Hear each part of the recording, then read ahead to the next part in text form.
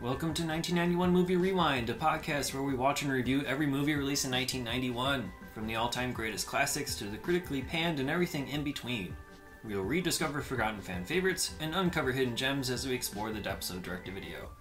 Join us in our celebration of the fun, unique, and diverse films of this highly underrated year. This week, we watched Delicatessen.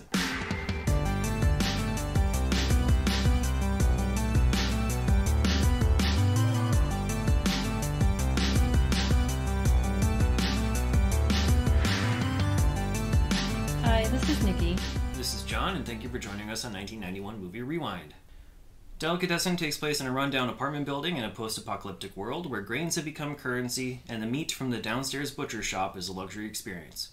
A new arrival to the complex, Louison, played by Dominique Pinon, throws off the delicate balance of their ecosystem, and now the tenants want to put him on the chopping block. Screenplay by Jean-Pierre Jeunet, Marc, Caro, and Gilles, Adrien. Directed by Marc, Caro, and Jean-Pierre Jeunet, and released in France on April 17th, 1991. Have you seen Delicatessen before? Yes, I have. I did as well, a long time ago. Did not remember much of it. Same here. I watched this like 20 years ago when I had French class in college. And as like an extra credit, I guess, we were told we can watch like French movies after class, and I was like, okay. And it was this one and City of Lost Children. Did you have to write reports on them? No, we just watched it. You just stay and watch. We just stayed and watched, and I was like, yeah, I like movies. I'll watch a French movie. Yeah. And yeah, I kind of got these two confused. Yeah, I mean, that makes sense. They're very similar in tone. I don't remember much about City of Lost Children at all either. But I mean, in terms of like color palette, they're going to be very same. Yeah, and then, you know, they have style. like the same people in it. And then I remember like the water, because I know... Yeah, there's underground elements to both. Yeah, Dominique Pinon, he's like a diver. And then that's all I really remember was like him underwater. Yeah. So, yeah. Yeah, I probably watched both of these around the same time as well. Maybe a little bit earlier. I don't know. When I worked at the video store, you know, that's when I tried to explore as much as I possibly could. And so, yeah, I was like trying to go for the foreign films that I knew had some sort of pedigree or, you know, cult status behind them. And so I went after those and watched them and didn't remember much after words other than, yeah, it's quirky and interesting, but it didn't grab my attention the way that, like, let's say Amelie did, you know. Right. I mean, when I watched them, I was like, these movies are amazing. When I watched it after, like, when I was in college, I was like, oh, and it's like the only French movies I remember watching growing up was like La Femme Nikita or something. Mm-hmm. And that was like it. Yeah. I mean, that makes sense. People our age don't typically, or, you know, what our age would have been at that time, don't typically get to see a whole lot of foreign movies. I was like early 20s, and I was starting to finally watch other movies. Broadening your horizons. Like, yeah, I was broadening my horizons. Or in that, like, late teens, early 20s is when I was like, okay, I'm going to start watching, like, independent movies or foreign movies. Yeah, and this is one of them. Yeah. It's very quirky, sometimes quirky for quirkiness sake. I don't know if that's a bad thing. It can be effective at times, but overall in this movie, I don't know. I mean, what was your perception coming back to it? I really like this movie. Like, a lot. It just brought me back to, I was like, oh, okay. Like, I mean, I like the director, and I like the majority of his movies. His sense of humor. I haven't seen tons. Yeah, I've only seen like 3, I guess, overall. Oh no, I guess I have seen A Very Long Engagement as well. Yeah, but... I've seen 4 of his movies, and I like them all. The one I don't think I've seen is Alien Resurrection. No, yeah, but that's a different thing altogether. Yeah, it's not like his movie. Yeah, it's not his same it's realm. like a black, like these black comedies, like it's dark humor. I like. Yeah, I wanted more substance and world building in this. So I mean, obviously there's a cast of quirky characters and interesting things that are going on, and visually it's very dynamic and stunning, and rhythmically it's that way too, but I didn't get immersed in the world because I didn't fully know what was happening in this world. I mentioned in the summary that it's a post-apocalyptic. I pretty much only know that from reading other people's descriptions, like the summaries that are like part of, the press materials. And also there's maybe like halfway through when that postman comes in for the first time, mm-hmm. he's talking about some of the horrors that lie outside the building, talking about like this war with the vermin and stuff like that. Yeah, it's going on in the city. I'm assuming that's Paris. Like, it's worse out in the city than wherever they are. But I mean, they're kind of like in the middle of nowhere, because it's like only their building and then really nothing else. That's the impression that we get. But it could easily have just taken place in that building without the post-apocalyptic thing and been basically the exact same story, almost. So, yeah, I mean, I wish I would have had a little bit more background as to what the apocalypse was. Who are they fighting? Is it just these troglodyte people who are in the sewers that's like against the regular people? I don't know. I'm thinking that it's just like the end of the world and, kind of like climate change. There's like there's like no livestock anymore. There's like not even grass. It's just like dirt and air. I don't know. Maybe. I mean, but that's what I was like. Right? And then it's very hard for them to get any sort of food, even though the troglodyte people, they're like the vegetarians, and even Louison, he was like, I don't eat meat, but it's like the only non-meat things to eat is either like the beans or corn, and it's like there's no other produce to be eaten. Yeah, I mean, some of that because it's probably too hard to grow. Because water obviously exists, but it's like maybe it's hard to keep the crops growing. I don't know. I really don't know, and it's I was just assuming it's like almost the end of the world because of like climate change. It could be like there was a war and, I mean, yeah, they talk about a war and vermin and stuff, but I don't know to the extent of how things are because, there's the tapioca family, right? And he doesn't have a job and he's expected to get one so he can have money or grains or whatever to trade for whatever. So, I mean, there's obviously some commerce going on. There's obviously some bartering that's going on. There's obviously jobs that need to take place other places than in the building that are happening, right? So, because when Louison comes in, he is the handyman around the building. Yeah. Why couldn't that have just been Mr. Tapioca? Because he didn't have a job, he needed to work, he could have done that. Unless that role is specifically for people to sacrifice for meat. That's what I assumed.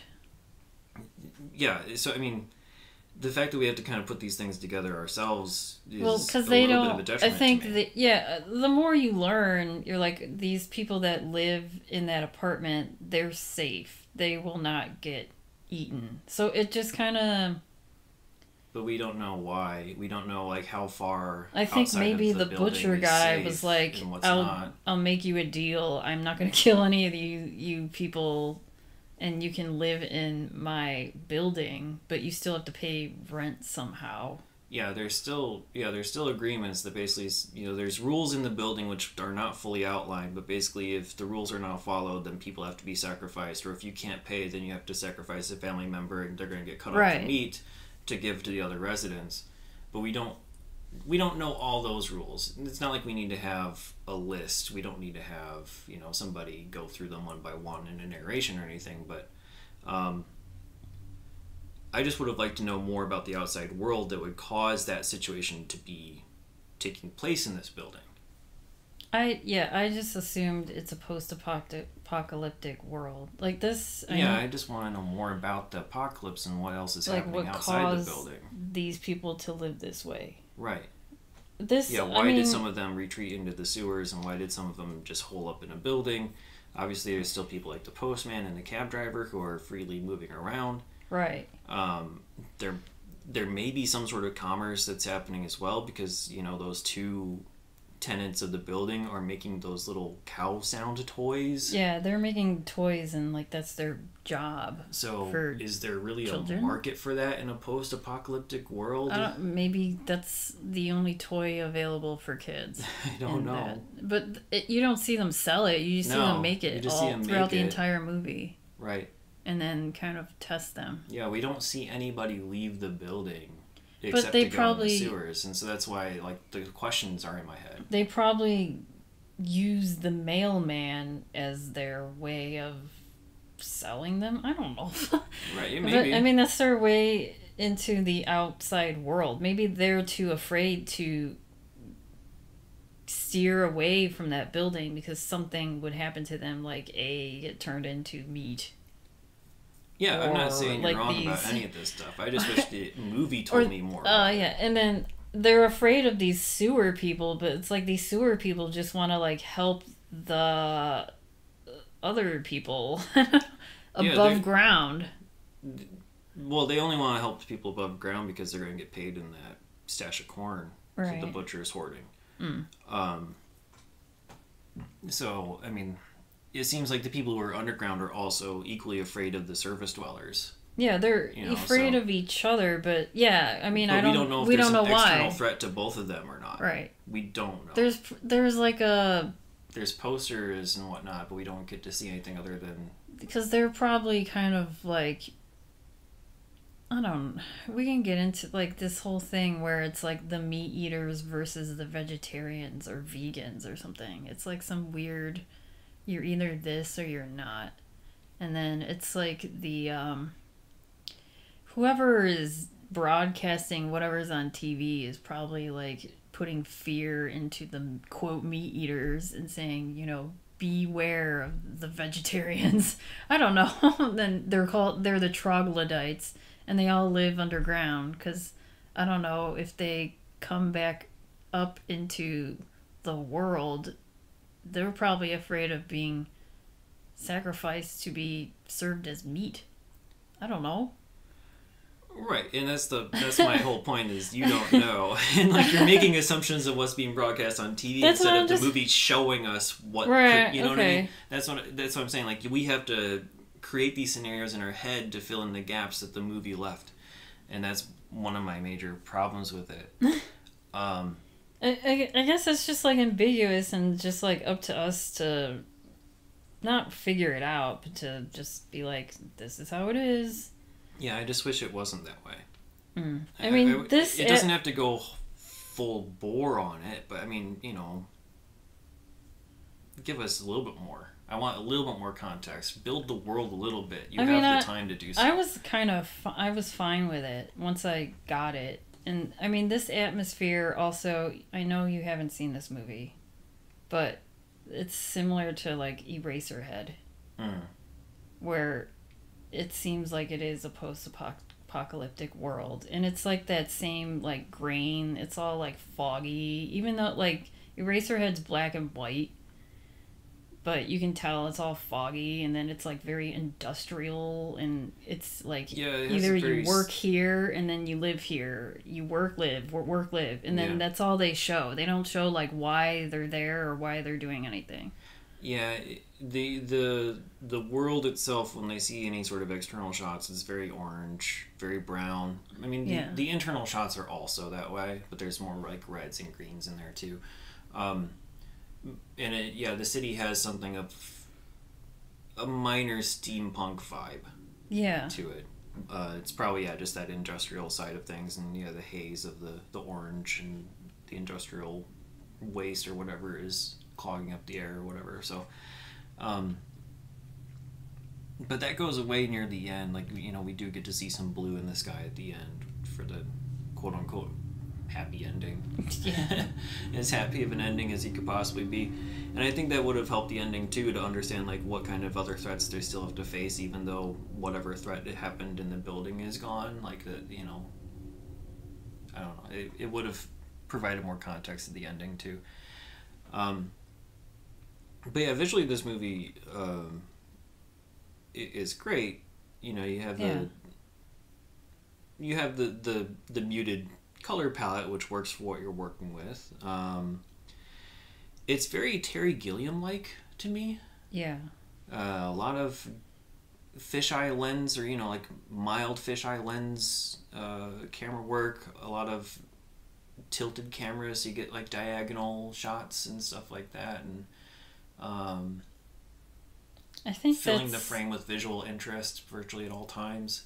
I think when this movie was, from what I read about this movie, when it was presented to the United States, it was presented by Terry Gilliam. Oh, okay. When it was released in North America. So he probably he probably saw it and was like, I'm gonna present this to the Americas. That's not, that makes sense. That works. But I would not be surprised if Jeunet had Gilliam as a major influence to his work there. And again, that's not a bad thing. I like that level of creativity. I like how he played with there wasn't a whole lot of sound in it, but when there was like diegetic music from playing on the TV, like the Hawaiian song or whatever else, they played with the rhythm of the songs that appeared with the visuals in the show. So like he's trying to fix the squeaky bed while that Hawaiian song is playing, and he's doing it in rhythm, and they're bouncing on the bed to find out what spring it is on the rhythm.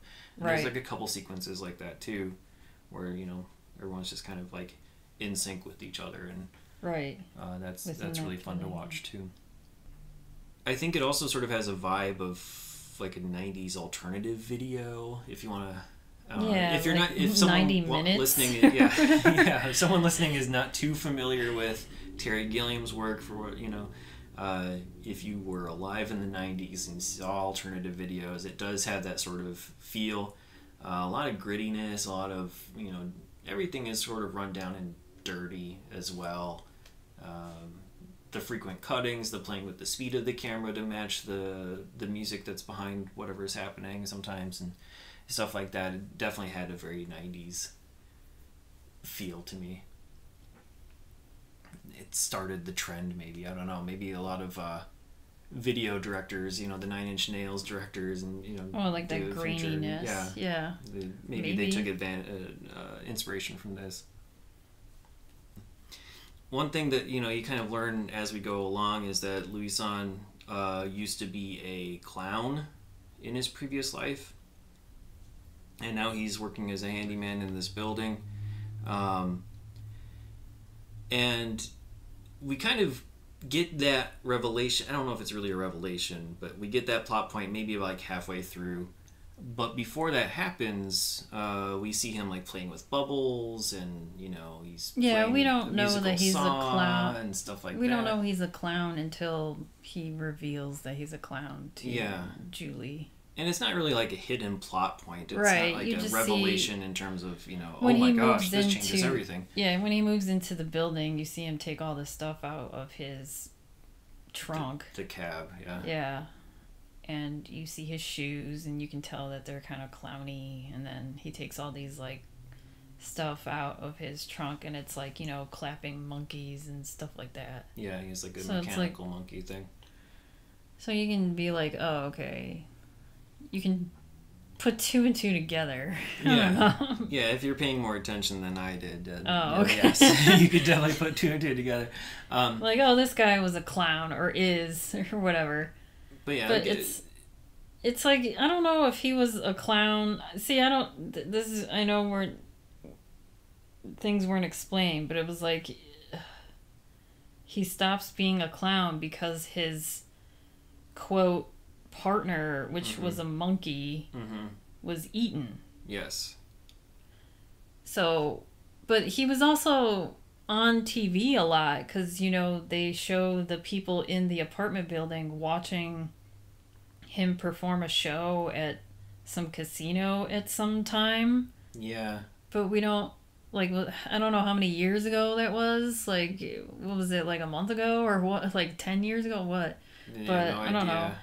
I mean, he basically just says, I stopped being a clown when my partner was eaten. And Right. And at that time, we don't know it was a monkey. yeah, we don't know it's a monkey. And then he becomes, like, very close with the butcher's daughter, Julie, kind of early on. Which is also kind of a reveal later on that she's the father-daughter yeah. relationship. Yeah. Because they don't really have a father-daughter relationship, like, at all. No. Yeah, the She's only just time that kinda, you like, get any there. sort of insinuation is when, like, the postman is Trying to, like, hit basically, on yeah, her. like, sexually assaulting her in a sense, and the butcher's like, no, she's mine. Yeah. I mean, that could be, like, a bad subtitle translation, but that's what it said on the Yeah, screen. It's like, no, like, this girl's mine. She's my daughter. But yeah, it doesn't say daughter at the time. It just says mine. And we already know that the butcher will sleep with other tenants as their rent payment. So you kind of, like, I don't know, the impression I got was, okay, he's just taking all these women as like a harem. And later on it's like, oh, well, that's your his father's. daughter. That's what he meant by she's mine. Yeah. It wasn't clear from the subtitles, and again, I don't know if that's a translation thing or if that's just, Like it's meant purposeful to, reveal later on. I don't know. But it just seems like, I mean, there's the other women in the building is, the mother of the two children that are in that building, the tapioca mom. I guess they don't really say their first names. It's like the Mr. grandma in that family. Yeah, it's like Mr. and Mrs. Tapioca, and then her mother, the grandma, and then you have the interrogator, Aurora. Yeah. And then there's Miss Plus. Sorry. Mademoiselle Plus. Going to butcher the French names. Which is obviously No the pun butcher's. intended. Yeah, which is obviously the butcher's girlfriend. Yeah, basically. I mean, it's just out of necessity. She looks young, so she cannot be Julie's mom. We don't know anything about like Julie's. No, we don't. Origin. I don't know. Or her mom, I guess. Yeah, we just know that the butcher and the daughter have separate apartments in the same building, and they keep They their don't distance really. because the daughter doesn't really like her father. Yeah, she just probably stays there for free because that's her father's building. Mm-hmm. And she just, I mean, you see her coming and going, but I don't. We don't know where anyone goes. That's part of the issue. I mean, we see. She plays the bass. Yeah, is it the bass? Or yeah. And then he plays the musical saw. Yeah. And they have like a nice duet. And that's one of the reasons I wanted to bring that up is, I was impressed with the skills that Dominique Pinon learned for this. I mean, I shouldn't say like bass, but cello. He plays the saw, and there's like a cute part where they play together, her cello and his saw, and it's like obvious that they have like this crush on each other. Yeah. Like kind of immediately, because she gets sent the beans in the mail. It was like cookies or something. It was something. It was like a special thing. Yeah, it wasn't beans. It was like cookies or the breads that she was making for him at the tea party thing. And they try to do. Yeah. Okay. Because she gets. I mean, we still don't know the answers, but I don't know if it's because the mailman just has a crush on her or just really wants her, and he's always delivering these packages to her, and it's food, like beans or those cookies or whatever. And then the other people in the apartment building are like starving. Mm-hmm. So whenever they see the mailman deliver something to her, they want to like tackle down the mailman and take whatever he's delivering. Yeah, like the kids are able to steal the package away and like run away. And Yeah. Then, Louison is able to get it away from the kids, and then the postman comes after him, thinking he's trying to steal the package as well. Right. But he's and just... that's when Julie comes to his defense and is like, no, that's my friend. Yeah. Yeah, and then that's when she's like, why don't you come over for dinner? And the postman has a gun and everything too, like that. So I mean, that's like another like illusion as to what's going on, because like it's a postman who has a gun and he's like threatening the kids, threatening to shoot the kids. He's probably, for stealing the I mean, there's packages probably and stuff like that. beggars and whatever the hell out. I mean, I know, I'm it's like, it's probably a very post-apocalypse. dangerous world, but Right. we don't know. We don't see how it is It's just outside besides what's in this building. Yeah, It's probably like 9,000 times worse out. yeah, most likely. I just would have wanted to see it more. I'm sorry. Yeah. I'm just retreading the same points over and over again. But yeah, so yeah, she's like, oh, as a thanks, let me invite you over to have some of this with me, and for some reason, like, okay, so she's wearing glasses, most of the time, but she decides to take them off for the party, him? I guess, to try to maybe make herself Like look more attractive or desirable. I don't know. But she's like and then obviously later she says she has contacts at a different scene, and I don't know if she's lying or if she did acquire contacts afterwards in an unseen package. Yeah, but I don't know, because it's obvious when they first meet up at her place that she can't see, because she's pouring tea and she's like measuring out the steps, like, okay, if I 1, 2, 3, here's this one, because she can't see anything. Right. And so you see her like try to and measure she it even out. says that she has 2 of everything because she knocks bumps into down stuff. a vase, and then she's like, I have 2 of everything, and then she like replaces the vase. Yeah, it's a very cute and charming scene. But that would probably be a little bit better in a different. Funny. Yeah.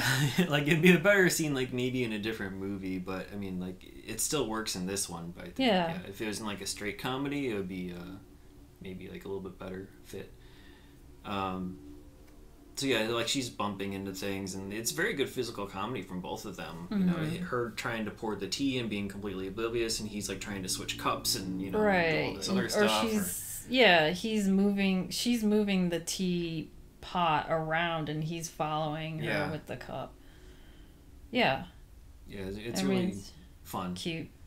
And then, I mean, he just becomes, he's kind of just charming everyone in the building. Like, even the kids, with doing the whole bubble thing. Mm-hmm. And then he's kind of becoming friendly with the girlfriend, Mademoiselle Plus, of the butcher. Yeah. Yeah, Because helping fix the bed, and then she's the like, dance hey, with her.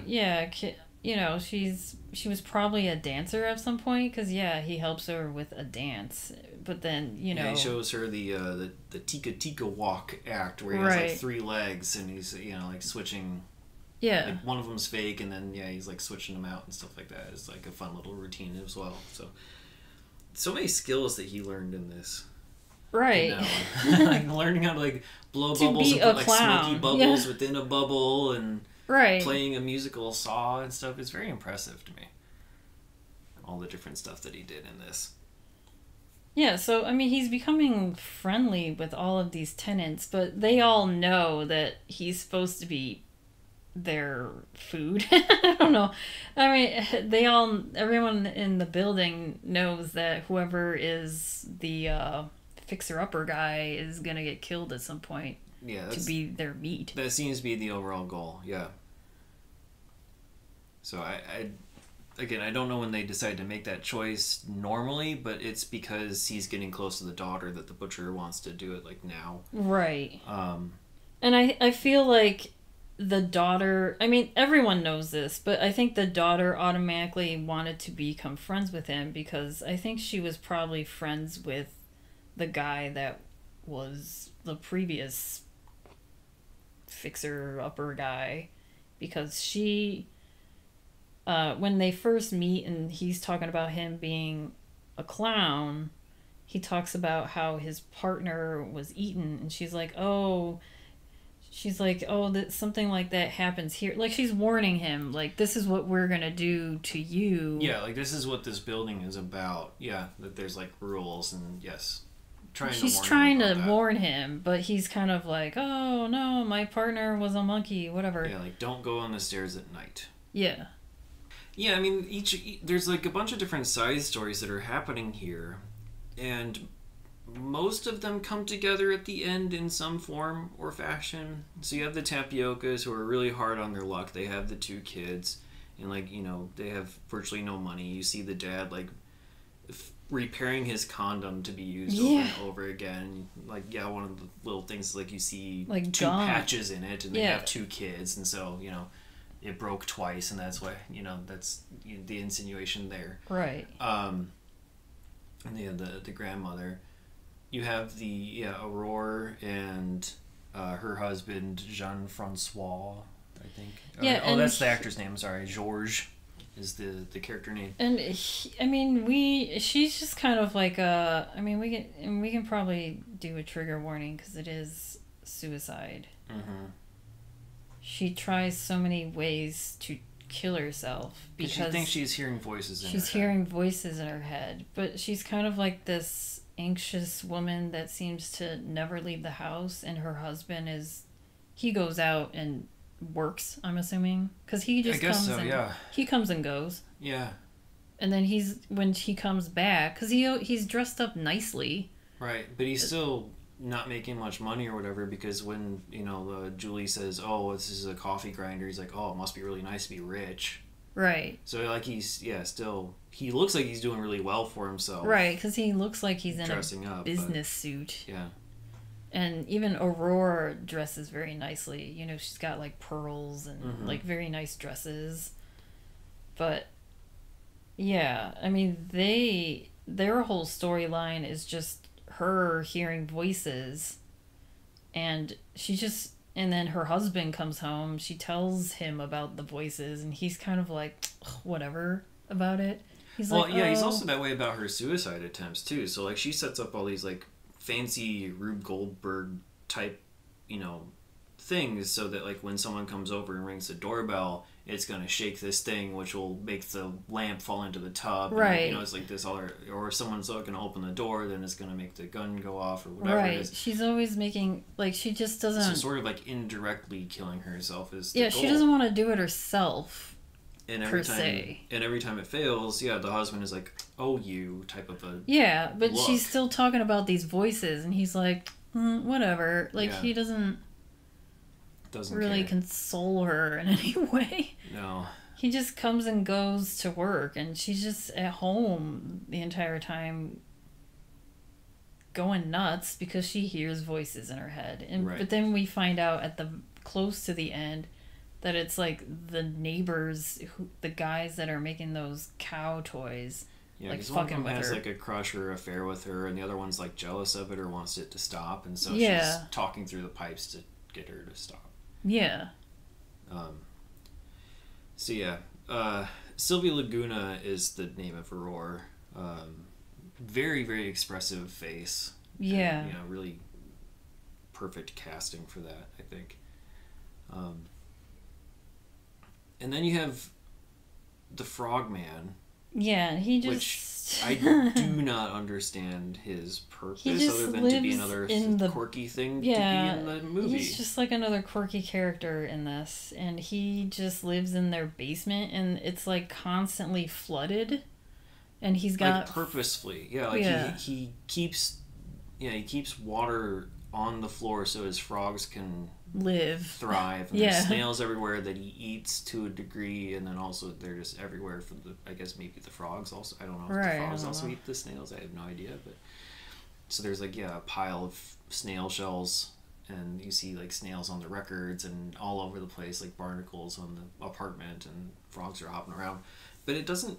I don't think he factors into the plot like at all. He's just there to be as another quirky person in this building, I guess. I guess so. And then the two kids, they kind of mess with him, but he like shoos them off a lot. Yeah. Because they're always trying to take his frogs. Yeah, they want the frogs to eat, and he's like, no, you can't take my frogs. Yeah, but he seems to be blind, maybe, because he's always just sitting in this rocking chair type thing, listening to loud marching band music all day. And he's got these sunglasses on, but I don't know if that's... Yeah, I don't know if it's just a quirk a with thing. the goggles or what. I don't know. But that's him. But he but exists. He doesn't... I don't think he cares about the meat or anything. No, I don't think so, because he has the snails. That's his own meat. Yeah. So he lives off of snails, basically. But... And the butcher guy doesn't seem to mess with him either. He's just there. Mm-hmm. But yeah, again, I just don't know the purpose of it. And I really don't know the purpose of the cow toy people either, except to have the part of the Aurora stuff. Plotline. Yeah. They don't really matter aside from... They're just making... Yeah, because they're just... They're two guys that live together. Are they like brothers? I mean, they don't really say anything. Yeah, I don't know if they are or not. It's the character names are Robert and Roger. Yeah. But there aren't last names for both of them, so I don't know for sure. Right. But I mean, at least like the Aurora plotline pays off as part of the ending. Mm-hmm. So I mean, I guess if you want to talk about it as a roundabout way to get her to have these suicidal tendencies, you need to have at least one of those characters or both of them or whatever. But I mean, you don't necessarily need to have them. She could just be suicidal in general and have these devices. Yeah, because of what's going on in the world. Yeah. Not just because she's hearing voices all day long. Exactly. So there's unnecessary characters, I guess. I think it's just, another quirky thing to add. Mm-hmm. Yeah, like I said at the very beginning, like quirkiness for quirkiness sake. Mm. But those cow people were not super quirky in and of themselves. It's just, unrequited love and guy. Co-worker of unrequited whenever they love. showed these cutesy little parts with the, like with the bed squeaking, and then they do all these... It's kind of like the whole building coming together, making their own sounds. Right, when that bed squeaks. They're participating in the music in a sense. Like they do their own little cow noise thing, and then you have like Miss Tapioca beating on her carpet at the same time, the same beat, and then you've got the bed squeaking, cow noise, carpet bang, bed squeak, carpet or whatever. Yeah, it's like going and the painting, rolling brush and stuff like that. It's like going back and forth for a few minutes. Yeah. So it's to add a little bit of flavor to the overall experience, but it didn't produce the substance. So again, that's sort of what I come back to, and this is like, visually dynamic, really interesting to watch, but just not as much substance as I would have liked to see. I think the whole thing with the troglodytes as well maybe went on a bit too long with like the rescue sequence, or even this stuff that was setting up the rescue mission. Yeah, because Julie wants to save Louison. And so, she goes to the troglodytes to ask him to help. Yeah. So there's multiple scenes, and they kind of go on a little long. It's a unique setting, at least. It is something that isn't the apartment building. I mean, it's just more quirkiness, because then they all introduce themselves to her, and they all have like interesting names, like Fox. I can't remember like all the other guys' names. Fox, I think, is played by Marc Caro specifically, right? And they all have kind of like one-word names. Yeah, they have like, I don't know if they're supposed to be code names, but maybe. At this point in the world, but comes across that way. And they all, I thought they were all just, charming in their own way, trying to, save Louison. Yeah, and they almost act like they don't know how humanity works, because there's that like weird conversation when they accidentally kidnap Miss Plus. Yeah. And they're like questioning if she's male or female. Right. Because they don't, like, as if they aren't also human and couldn't tell the difference. Because, yeah, Julie is like, here's his apartment. Capture, he's a man and he has clown shoes. Like, those are the only clues that are given to these like, well, this person was in the apartment, so it must be him. Right. Yeah. And then, is this person wearing clown shoes? Is this person a man? And they're like, I don't know. Let's figure out if this person is a man. And she's like swearing at them, basically.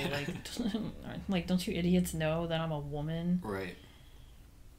And they're like, oh, let's look at her shoes. Because, you know, Julie said clown shoes, also a man. But, I don't know. I thought that was funny. Yeah, it's a good funny sequence. You know, the troglodytes tried to save Louison. They accidentally get Mademoiselle Plus. And, I mean, at this point, it's kind of like all the tenants are like, let's just get... They're all like, now on the butcher side, and they're like, let's get Louison because we're hungry. I don't know. Because even she, like, Mademoiselle Plus even kind of turns on him because this is another thing, like, earlier on when the little boys are messing around. It's just, the little boys are just messing with all the tenants in the building because, you know, they're bored and they're kids. Uh-huh. And so, like, this one part where they take Mademoiselle Plus's, like, underwear. Yeah. And it kind of flings across on some light hook thing. Yeah, the kids throw it. Yeah, they throw it out the window. They throw it out the window, like, across the street, and it's on this light hook post thing. And then Louison is like, I have what is called the Australian. And it's like this boomerang knife thing. So he, like, throws this boomerang knife thing, cuts down her underwear, it falls to the ground, and then the knife thing comes back.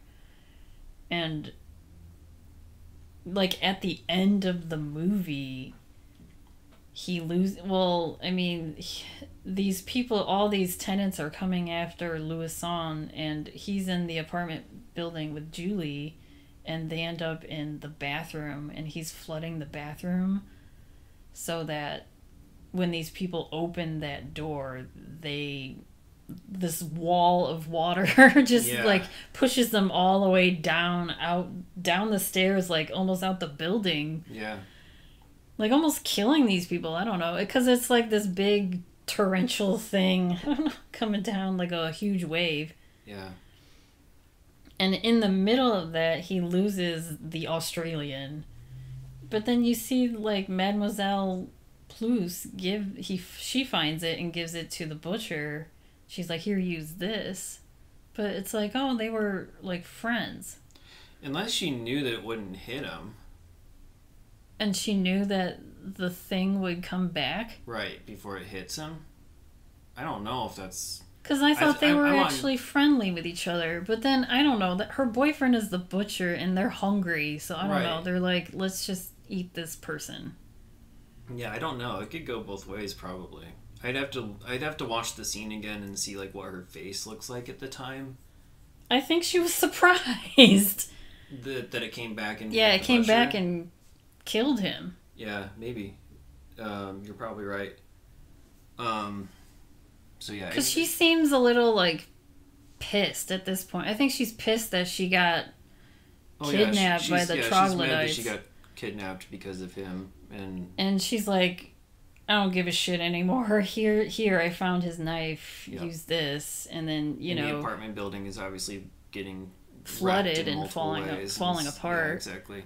So yeah, it's kind of a lot happens at the end. It becomes a very crazy adventure at the end, which is fine. That's not a bad thing. Right. It works well in the context of the movie too. Like everything makes sense. Yeah. Which is odd to say about a movie like this, but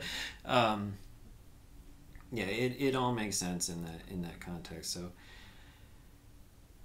it gets crazy, and then it nice little coda at the end where they're on the roof with the blue skies and playing their duet again. So yeah, on top of this building that's like halfway collapsed.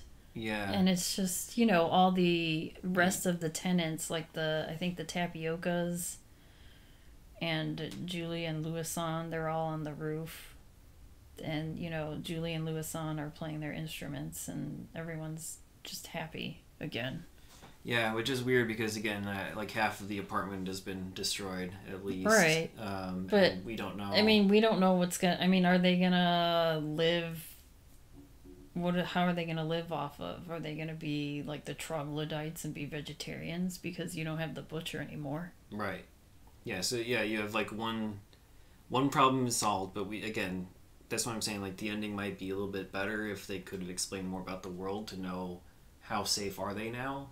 I think they're just happy because... is there a path forward for them? I mean, we have no idea. they fall in... It's a cute love story, and all that matters is that they're in love and they're happy. Yeah, that's she saved his goal. life, and no one really cares what's going to happen food-wise until, I don't know. I mean, it could, like, if there was, like, a sequel, it would be, like, all of them turning on each other again because they're all hungry. Could be. But we probably won't see that sequel. I don't know if that's going to happen at all. It's just, you know, I like the way it ended. Yeah.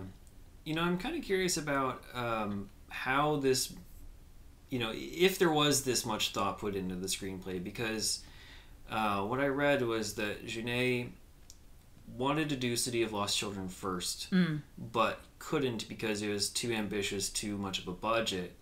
And so this movie was sort of pitched as an alternative, or, you know, was done first to give him the attention, the pedigree, the experience to allow him to do something more like big budget. He like City knew of that Lost he Children. was gonna do a good job for City of Lost Children. Like that was his baby. Yeah, he was like, his... I know this is a good film, and Yes. I want it to be the best that it can be. Yeah, and so this was created as like a lower budget alternative to be like, here's an introduction to do me. the movie that he really wanted to do. So I don't know if maybe some of the things that I'm personally complaining about are, you know, as a result of, I don't know how rushed this was. You know, if he got those rejections for City of Lost Children, and he's like, I got to put something together quickly to, you know, allow me to I mean, what he did quickly is, is, you know, amazing. So, yeah, I mean, it still is very much worthwhile, but just had some downsides to me personally. So, yeah, it was interesting to see how that... I do want to revisit City of Lost Children now, just to understand that. I've seen Amelie like 3 or 4 different times, so, I mean, that's his biggest success, I think. And much more of a cohesive with the quirkiness. And I think it says a lot when the actors follow directors from movie to movie to movie, and also when the directors will continue to cast the same actors from project to project, that they build that kismet. And virtually all of the actors that we see in this are in his other movies. Yeah. So... Alien Resurrection, though, I wonder. Did someone ask him, like, hey, I mean, now I'm curious, and I kind of want to watch Alien Resurrection. I mean, we saw that with, Alfonso. Yeah, so we saw this with Alfonso Cuarón as well, where he had started and then was offered American gigs because of the hits of his he did, like, movies. So Harry I think Potter. Yeah. But, I mean, you can tell... Jeunet was also offered a Harry Potter. Oh, that's interesting. But he said he declined because most of the creative decisions were already made before he would have been able to sign on. And so he's like, I can't add anything to this. I can't, you know, put my personal touch onto it, so forget it. Well, and so maybe that's what he experienced with Alien Resurrection. He's like, okay, I need to do my own projects. I'm not doing this Hollywood stuff anymore. Oh, so maybe he was like... They asked him to do American movies, and he chose, or I don't know, they were like, do this, but he was like, I'm not happy because I wasn't able to be me. Probably. But, I mean, with Alfonso Cuarón's, his Harry Potter, like the third movie, Prisoner of Azkaban, I can tell that that's Alfonso Cuarón. Yeah, I mean, there's things that you can do, but I mean... Like, I can tell certain parts in that movie, I'm like, this is like his vision. I don't want to say his vision because it's like the Harry Potter world, but right. But he used his like little elements. Yeah. For that type of movie. And so yeah, maybe Jeunet is just. I think he was offered Order of the Phoenix, if I remember reading that right. Okay.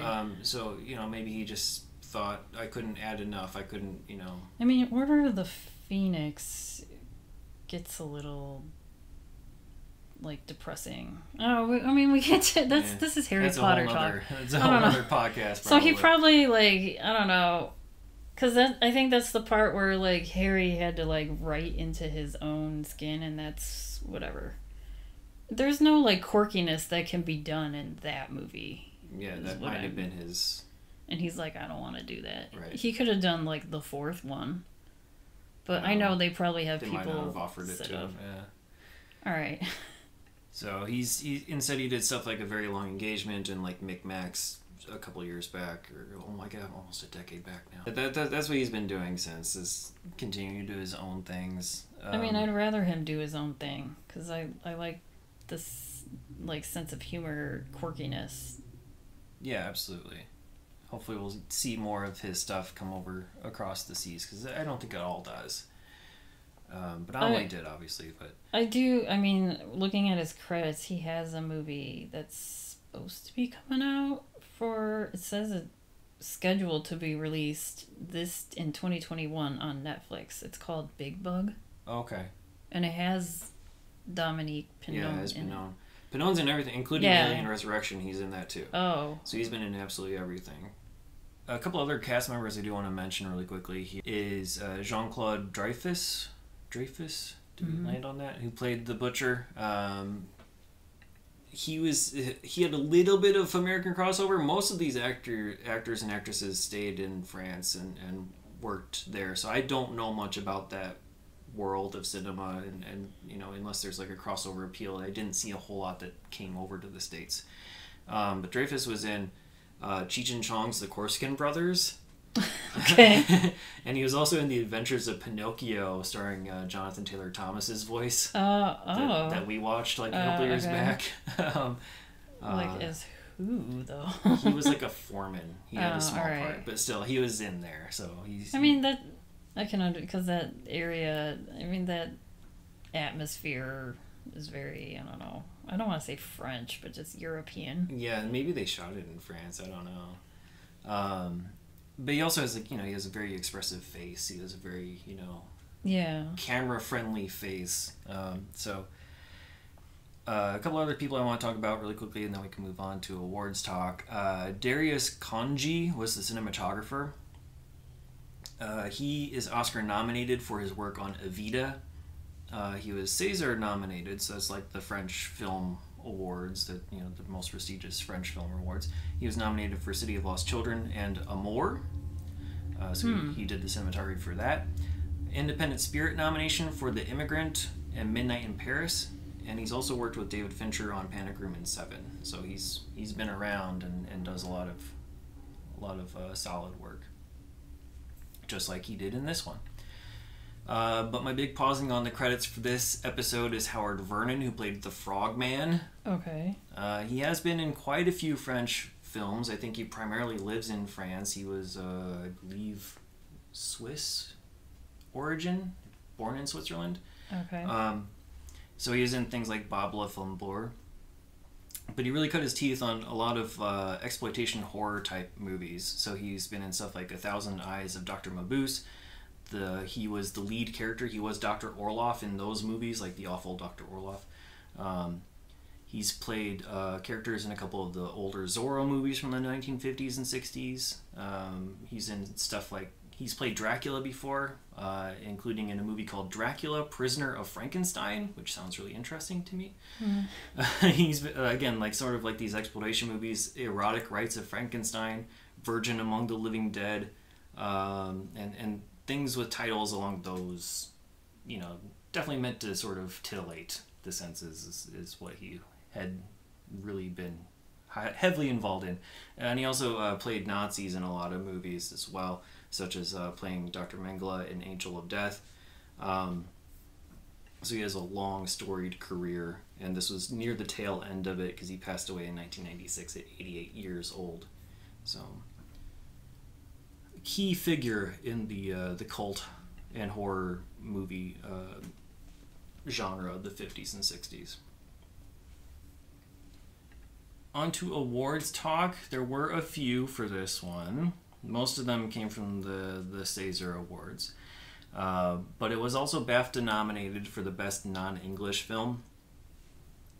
I didn't actually look up the winner. This released in most of the world in 1992, and so the winner would not be part of our podcast, most likely. And so I didn't bother to look it up. I probably should have. On the César Award side of things, it won several of them. It won the Best First Work for Caro and Jeunet. It won Best Screenplay.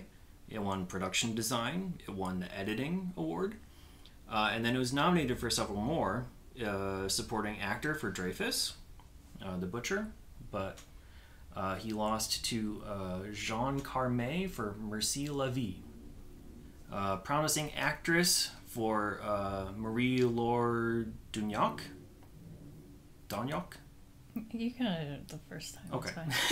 Like I said, I'm not good with Dugnac, who played Julie. She lost to Geraldine Filehouse for a movie called Snow and Fire, which I'm not very familiar with. And then it was nominated for Best Music, Best Cinematography, and Costume Design and Sound.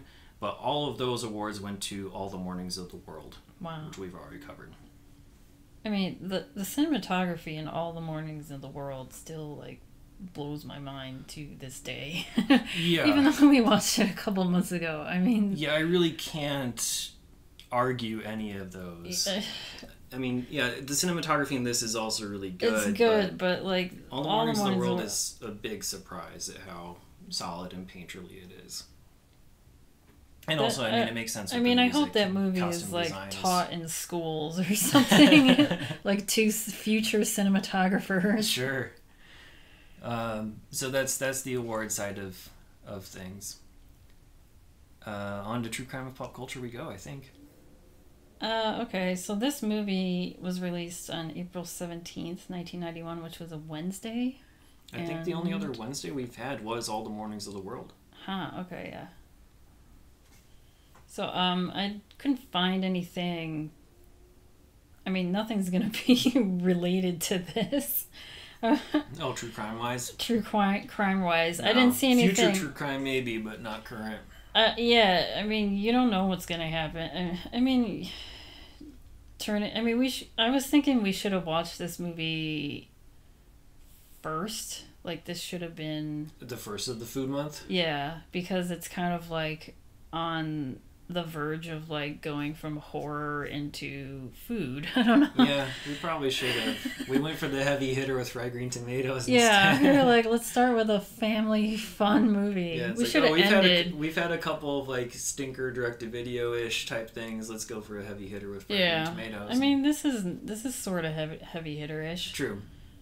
But not number 11 in the box office. Right, this is number 154. Because I was thinking, like, we should, because, I mean, dealing with, I mean, they don't show the people getting chopped up or eaten, but it's implied that they're eating people. Yeah, I mean, there's a little bit of blood and gore, just the tiniest bit, but yes, you're right. But yeah, I couldn't find... There probably are true crime stories of butchers doing humans. Yeah. You'd probably have to do some hunting for that, though. Nothing that inspired this movie to, like, the reason I looked up, like, the reason why Jean-Pierre made this, and it was pretty much like what you said, how he had to come up with something real quick. Yeah. But a couple of the, like, trivia that I found about is that he got the idea for this movie when he vacationed in America. And he said after staying in America's hotels, he felt that the food was so bad that it tasted like real humans. Okay. And I was like, oh, okay. But, yeah, I couldn't find anything that relates to this movie that was, like, true to life. I mean, there are probably people getting chopped up, but I don't want to talk about that. Yeah, that's fine. For two people getting chopped up to be served as food. So let's talk pop culture then. Yeah, and also I couldn't find anything that happened on April 17th. Historical-wise. Yeah, news-wise around that time. So going on to... I'll talk about music first. So the top 5 songs on the Hot 100 charts, the Billboard Hot 100, as of April 20th, 1991. So this was like a week before Talent for the Game. Talent for the Game was April 27th, I think. So the number 1 song is You're in Love by Wilson Phillips. Number 2 is Baby Baby by Amy Grant. Number 3 is I've Been Thinking About You by London Beat. Number 4 is Hold You Tight by Tara Kemp. And number 5 is Joyride by Roxette. And then Star Spangled Banner Watch is it's number 33 on this chart. Okay. So it's up and down. Yeah, it's not bad. I think we need to like create a full-on timeline. Yeah, I think we should. Yeah, we gotta do like a timeline. So like, I think we do Whitney Houston Star Spangled Banner Watch, because I know it was. I think on the first week it was on, it was at 20 so far. Okay, that we've seen. And it's going down. That we've seen, so far. We saw 99 on that one, but that was like in May. Yeah. So yeah, it's going up and down the charts. Heading on down. And then TV wise, on Wednesday nights, we have on ABC The Wonder Years. Okay, yeah, watched that a lot. After that was Growing Pains. And then Doogie Howser. And then we have an episode of Anything But Love. We talked about this before. So I don't know if the days change, or maybe we talked about this for All the Mornings of the World. We might have, yeah. But that's, that show with Jamie Lee Curtis and Richard Lewis, where they're working at like this magazine in Chicago. I never watched it. Yeah, I know I've seen at least a couple episodes of it. And then after that was Gabriel's Fire, which... That's on random days, because I've seen Gabriel's Fire on all these lists. Okay. A lot. Yeah, maybe. Like, this is a new episode, so I don't know if they show new episodes Wednesdays and then it's like repeats on other days. I don't know. Oh, I gotta look at it. Maybe they switched the day between seasons. So like they could have, yeah. The tail end of the 1990-91 season, it was on Wednesdays, and then like move it to Fridays another day. Yeah. Season. And then this was interesting. On CBS was Toon Night. Okay. And they showed... I don't know if you watched this, because I watched this. And I don't know if I watched this on TV, because I remember watching this like on VHS. But it was Bugs Bunny Overture to Disaster.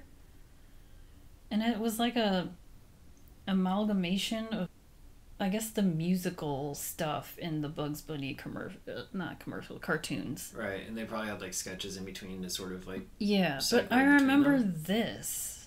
I probably would. I mean, I would not be surprised if we have it recorded. They called it a TV movie, but it was only like a half hour of, material.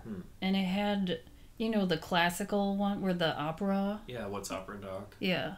That was on it, and then it was this other, the Baton Bunny, which I'm not sure of. And then they had like Sylvester and, like Daffy Duck, Porky Pig. They had like each their own thing, I guess. Yeah, I mean, but I remember watching heavily this. into Looney Tunes, especially Bugs Bunny, and so... but I feel like this was probably like on VHS in Blockbuster, and I probably rented it and watched it a lot, because that's what but I guess this aired on April 17th, 1991 on CBS. And after that was Primetime Pets, which we talked about, which the funniest pets probably. Something like that. Or best pets in the world. And after that was Jake and the Fat Man. I never watched it. I think my parents did every once in a while, but I wouldn't have cared. Yeah, I just remember that title, and I thought it was funny when I was young. And then on NBC was an episode, but it was a repeat of Unsolved Mysteries, and we couldn't find the actual episode. Yeah, we didn't know which one was repeated, so we couldn't watch anything. Watch it for this episode. And after Unsolved Mysteries was Night Court, Dear John, and then Quantum Leap. So Wednesday nights. Strong lineup on all those channels. Yeah. Well, maybe, Wednesday nights in 91 had a lot of good shows. So we'll go on to rankings and ratings. Where on your 1 to 5 star scale would you put Delicatessen? I'm going to give this a 4. 4? All right. So it's probably in the top 10 overall so far for you. Yeah. On my 0 to 4 star scale, I'm going to say it's a 3 out of a 4. Again, I really needed more story, cohesiveness, and character meaningfulness to pump it up higher. Every movie is worth watching once. Would you watch this again? Yeah. Yeah, I would too. I mean, the visual stuff. I would totally want to see this in the theater. Cause I only watched it in school, or I've seen this movie twice. Once in school, and then the second time for this podcast. Yeah. So I would like to see this in a theater. Makes sense. Yeah, I think it would be fun to watch it again like that too. But just on its own, just the visual side of things, it's nice to see. There's a lot to look at. So if you out there want to watch Delicatessen, as of this recording in October 2021, it's available on Prime, digital rental, VHS, or DVD. As always, check your local listings. You can listen to us on all of your major podcasting platforms. Please remember to rate, review, subscribe, and tell your friends. It does help us out a lot. You can email us at 1991movierewind@gmail.com. Of course, you can follow us on Twitter, Instagram, Facebook, and Letterboxd. Just search 1991 Movie Rewind or go to 1991movierewind.com for the full list of movies along with show notes, Whitney Houston watch, and more. Next week, we're taking a week off from the podcast, so enjoy your Thanksgiving, and then we'll be back the week after to watch American Tail 5-0 Goes West. That's available on Stars, digital rental, VHS, and DVD. We'll see you then. Thanks.